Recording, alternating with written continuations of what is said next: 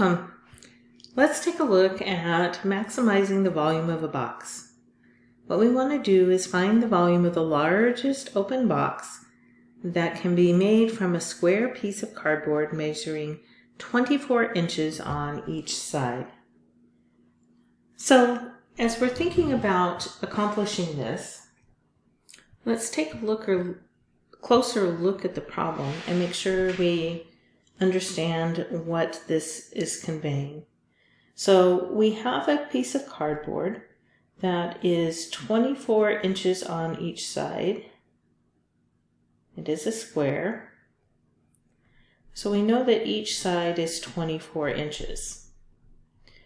And what we want to do is we want to make an open box out of this, which means we're going to have to cut corners from the cardboard in order to fold up and create the sides of the box. So let's go ahead and represent those corners here that we're going to have to cut out so that we can create a box. And so what will happen is we'll end up folding along these lines to make the base of the box. And then these shaded areas will fold up to make the edges of the box. So our box will end up looking something like this.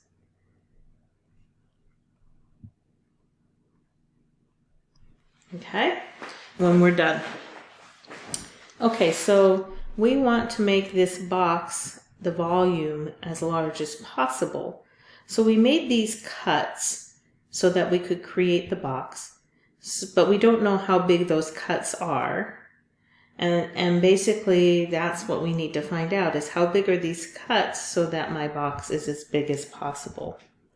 So we're going to let X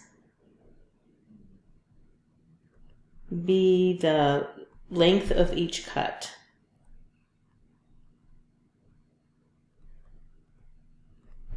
So we're defining our variable here, and we'll create our function in a moment. So for each of these cuts, these are length X.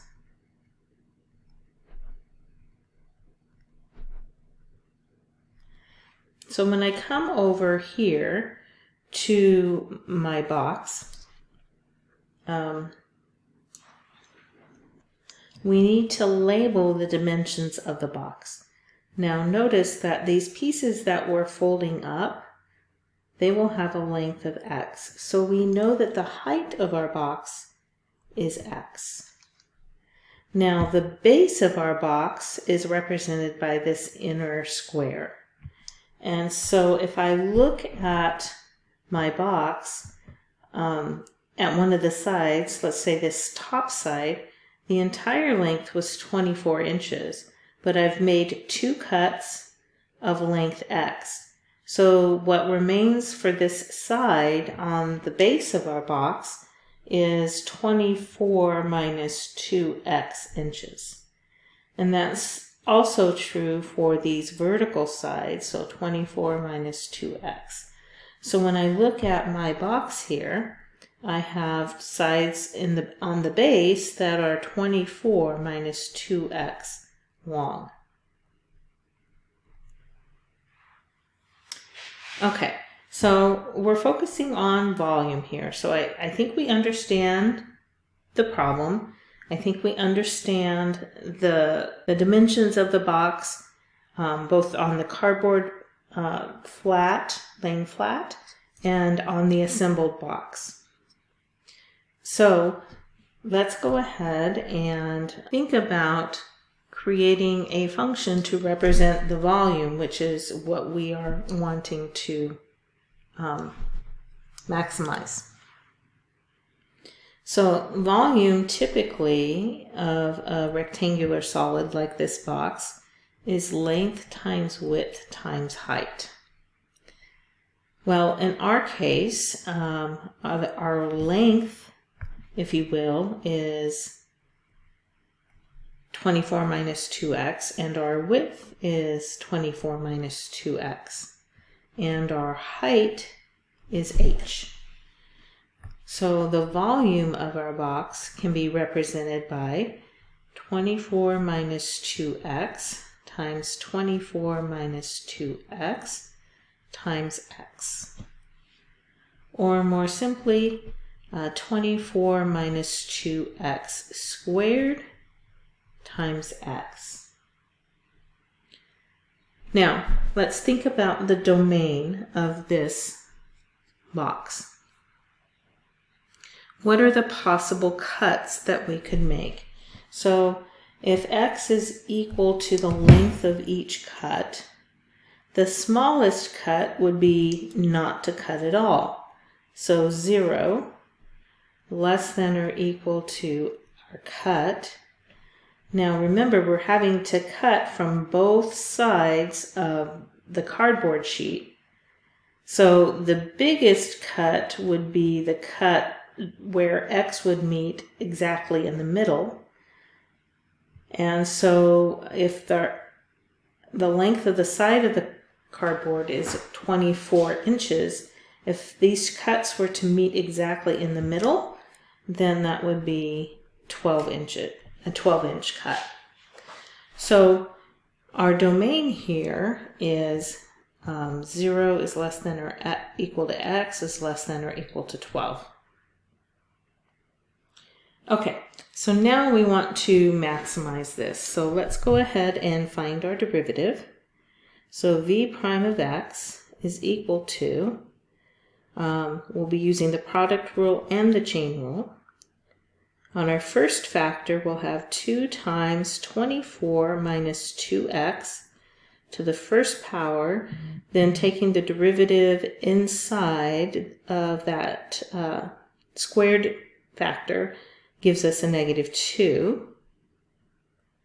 So derivative of the first times the second plus the derivative of the second, which would be 1, times our first factor, which is 24 minus 2x squared.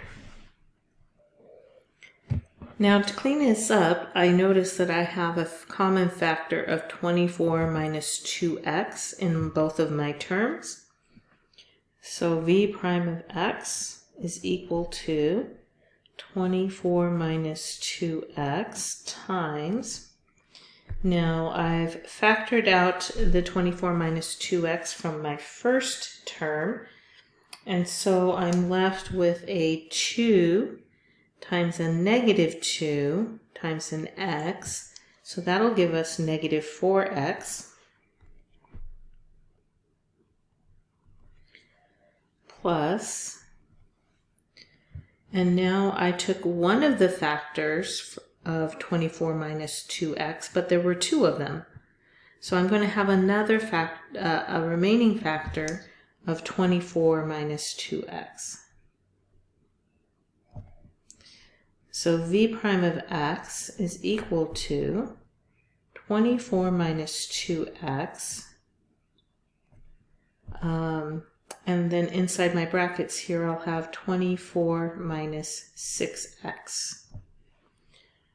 So that's a pretty simplified form of our derivative. So now we can start considering where this might equal 0 or be undefined in order to find our critical points. So the first source of critical points would be where my derivative is equal to 0.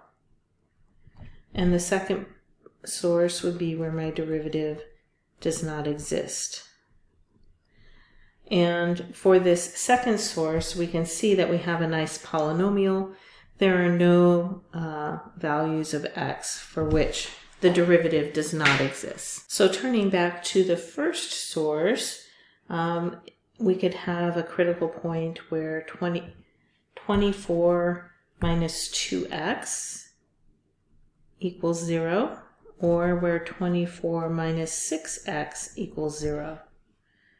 So following those two, we would have 24 equals 2x if I add 2x to both sides of the equation, and then 12 equals x if I divide both sides of the equation by 2.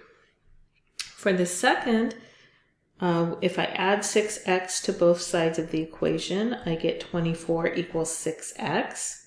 And then if I divide by 6, I get x equals 4. So critical points, I have 2 of them. I have x equals 12 and x equals 4. Now we need to know whether we have maximized our volume. And notice that one of our critical points corresponds to the endpoint of our domain. So we can use our strategies for finding absolute extrema. Notice we're maximizing on an interval, and we have a critical point that lies within that interval. So all that is necessary is for us to look at the volume at the endpoints of the interval, as well as the volume for any critical points that lie within the interval. So there's 3 volumes we need to check. And recall our volume function is here.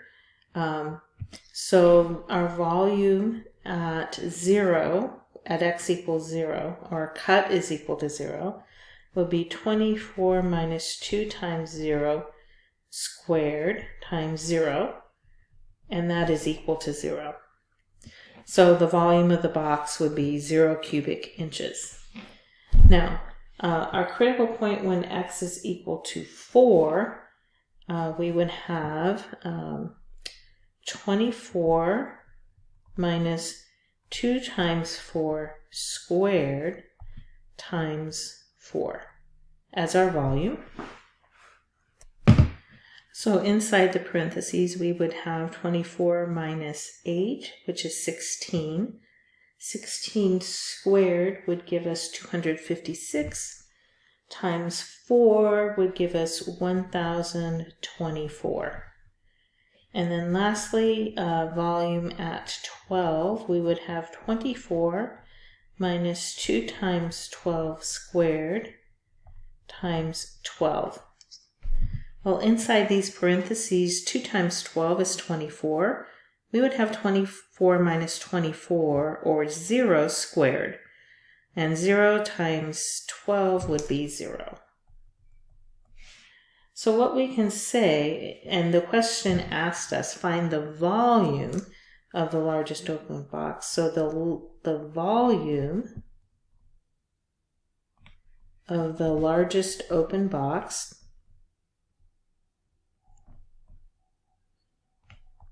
is 1024. Our units are inches, so cubic inches, when squares of size 4 inches by 4 inches are cut from the corners of the cardboard.